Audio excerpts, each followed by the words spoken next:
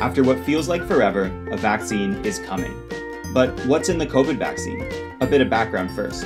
All vaccines help develop immunity in basically the same way.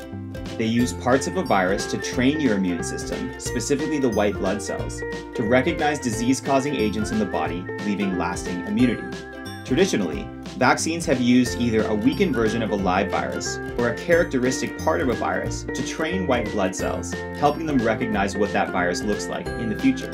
The Oxford Astrazeneca vaccine uses a similar approach, using a weakened version of a virus similar to the coronavirus, but one that poses no risk to humans.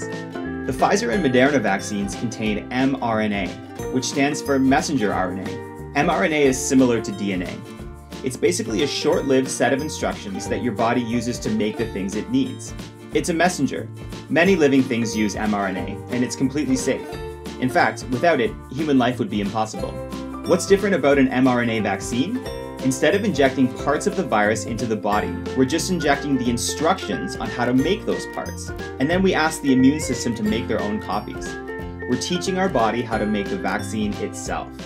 So what's in the COVID vaccine specifically? In the COVID vaccine, we're using the instructions, or mRNA, for a very specific part of the virus, the spike protein. The way it works is that the mRNA is wrapped up in a little package and delivered into your bloodstream.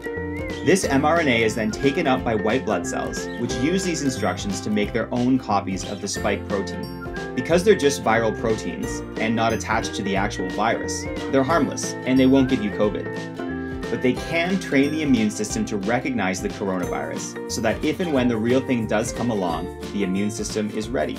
So what's in the COVID vaccine? mRNA, or a weakened virus similar to the coronavirus that poses no risks to humans. Both are very safe, and neither one is going to give you COVID. It'll take a little while to get enough people vaccinated to stop the spread of the virus, so we're still looking at social distancing and masks for a little while longer. But hope is on the horizon, folks. That's it for this time. If you found the video helpful, please like, subscribe, and share, and let's help spread the word about these fascinating vaccines. Until next time, stay curious, and don't forget to wash your hands.